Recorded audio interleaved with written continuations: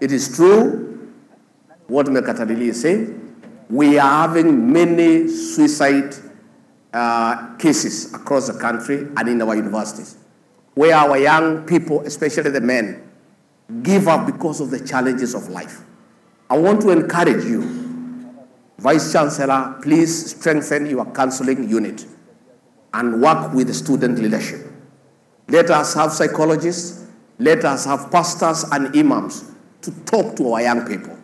My request and appeal to you as young people, when the world becomes too tough, when the going becomes rough, when you are having challenges, don't withdraw into yourself. Please speak out. When you speak out, you let off, and somebody will hear you.